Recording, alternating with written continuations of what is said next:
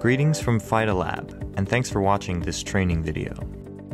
In this video, we're going to explain how to use our collection kit, which can be used with a hat, cup, or, as we'll focus on here, our proprietary UriPad. To get started, clean the patient's perineum area with soap and water or wet wipes, following state guidelines. Please make sure the skin is free of any fecal matter before inserting a pad.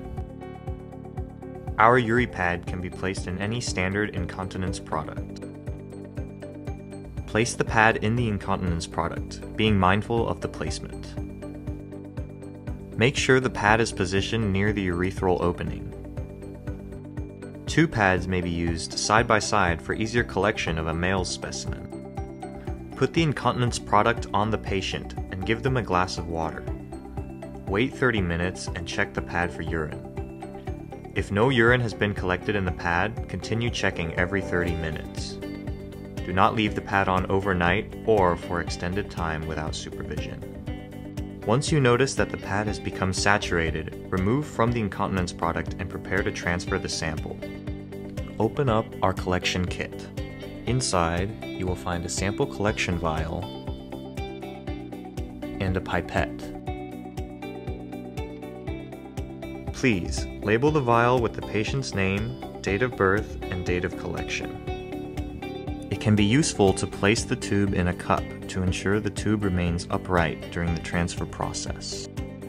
Next, rip the UriPad open to best expose the saturated cotton. Use the pipette to extract the urine from the UriPad. Squeeze the pipette's bulb and place the nozzle in the most saturated area of the pad.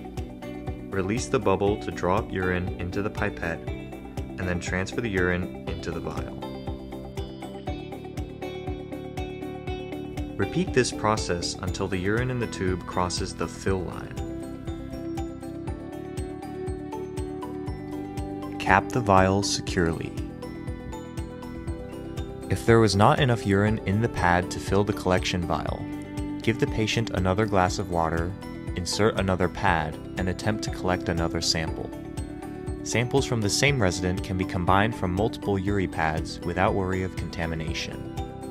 Once the sample is in the vial, the preservative inside will keep the urine shelf stable for up to 5 days, without the need for refrigeration.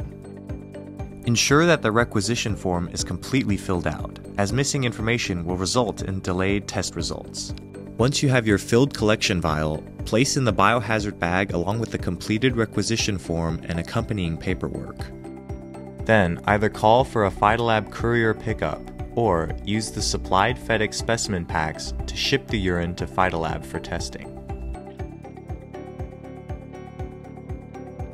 FedEx and courier pickups can both be scheduled using our online portal or by calling your local representative.